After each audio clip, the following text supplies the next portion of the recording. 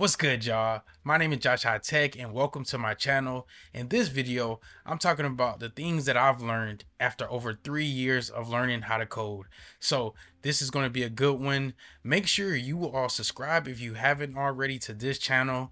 And I have another channel called High Tech Court where I talk about all things NBA. So be sure to subscribe to that one as well. I post more frequently on that one.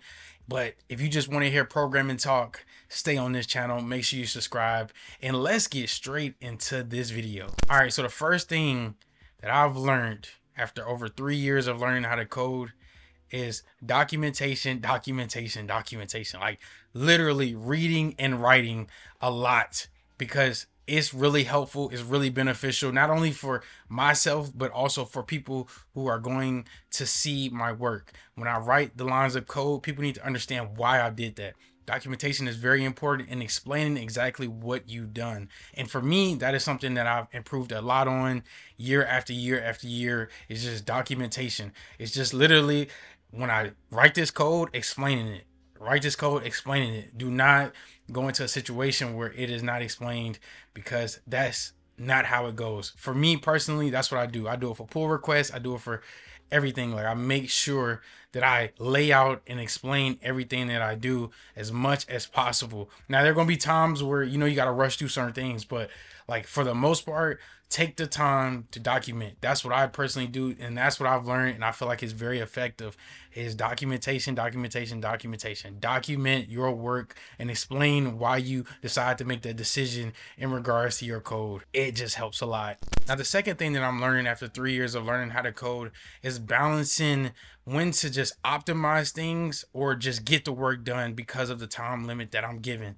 Like that's something that's, I don't feel like people talk about enough, but like sometimes you may get a bug in your ticket, like, and you're trying to figure out while you're looking at the code, whether it's in like TypeScript, you're looking at the code and you're seeing like, hey, could I write this more efficiently? Like, could I like increase the time that when somebody clicks on it, it gives a better runtime? Like, how can I make this better? But then you also have to take into account, especially if you're working in a professional environment, the time that they give you to get this done, like in your sprint, or how long do you have? Because sometimes I try to, it's a real thing that I'm learning as I'm getting more experience. Like, okay, I want to do something even better than it's already presented, but do I have the time to invest to get that done in a more optimized way? And this is something that I'm learning. Sometimes I want to do something in a more optimized way, but I don't have the necessary time to optimize it. So I just try to do a solution that just gets the ticket done, and then I move on to the next one. Sometimes I don't have time to make it absolutely perfect the way that I see it. I just have to get the work done because I'm getting paid to get this task done, get this ticket done. So I have to pass it along to QA and keep it moving.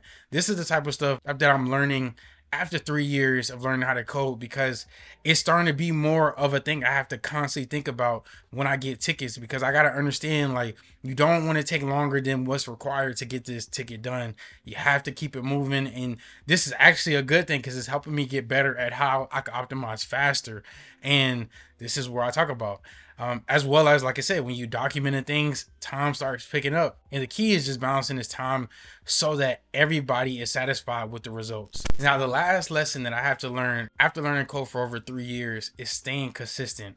Now I've made videos about being consistent in the past, but I still want to emphasize this, because the less time that I write code or I'm studying how to be a better programmer, the more that I feel like I have to relearn this in order to keep up with my skills. And the reason why I say staying consistent is important, because not to say that you have to spend so much time throughout the day to be able to code all the time, because sometimes you may get burnt out, sometimes you want to break, but just being consistent with something every single day when it regards to programming is so important, because you have to stay sharp with these skills. You never know when it may be a layoff. You never know when things may not go the way that you see it in this current moment, and you have to just stay prepared as much as possible.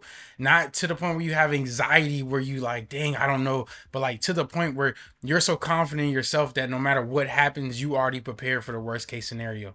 And that's what I mean by staying consistent in regards to programming. Like, I've learned that I just try to stay consistent as possible to be prepared for the worst case scenario, so that my confidence is already there, and I know that I can continue to excel in this career field no matter what. And it's the little things that you could do to just stay fresh on your skills.